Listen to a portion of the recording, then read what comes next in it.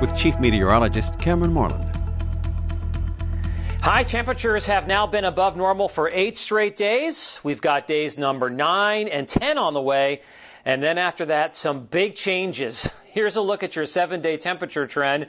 Tomorrow, mid to upper 60s. We'll see the lower half of the 60s on Wednesday. Then we'll drop down into the 50s and 40s as we wrap up the work week and move into the weekend. Right now, after highs in the lower to mid 60s earlier this afternoon, we are looking at mainly 50s out there. The exceptions are across the far north in both Pembine and Ephraim. Temperatures are in the upper 40s. Right now in Appleton with clear skies, it is 54 degrees. In Green Bay, the sun is just about ready to set on the western horizon. It is 53 degrees and the winds have greatly diminished from earlier today when they were gusting up to around 40 miles per hour.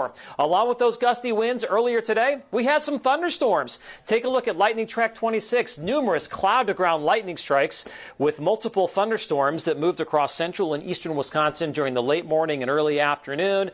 Severe weather was not expected, and we did not get any severe weather, but we had some gusty winds, some small hail, and some brief heavy rain. Tonight, you can see all of that rain has shifted off towards the east as our main weather maker today continues to work off towards the east as well. It's a cold front. Behind that cold front, we have a weak ridge of high pressure that'll build in for tonight, giving us quiet weather, but then we've got another system out across the northern plains.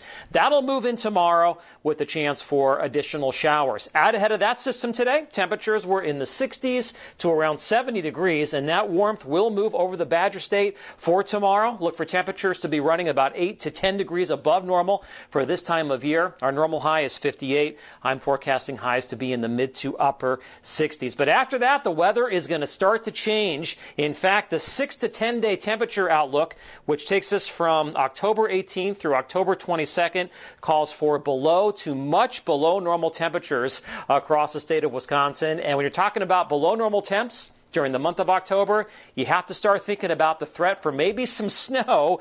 Yes, we typically see snow during the month of October, and our chances for seeing the first flakes of the season will be going up as we head into the weekend and next week. We've got a system moving through tomorrow with a few rain showers. Another system on Wednesday bringing some rain showers with it. On Thursday, a few rain showers are possible across the north. Look at this on Friday, however. You can see some snow starting to show up across the Northwoods with that system. Another system on Saturday, rain showers, maybe a few snowflakes. The same thing for Sunday and into Monday as well. So yeah, the chances are looking pretty good that at least some of us will see some snow by the time we get to the end of this 7-day forecast. So tonight, clear skies initially, then increasing clouds. Lows will be in the lower to mid 40s. Tomorrow, it'll be windy and mild, mid to upper 60s. We'll have sun and clouds throughout the day with a few rain showers.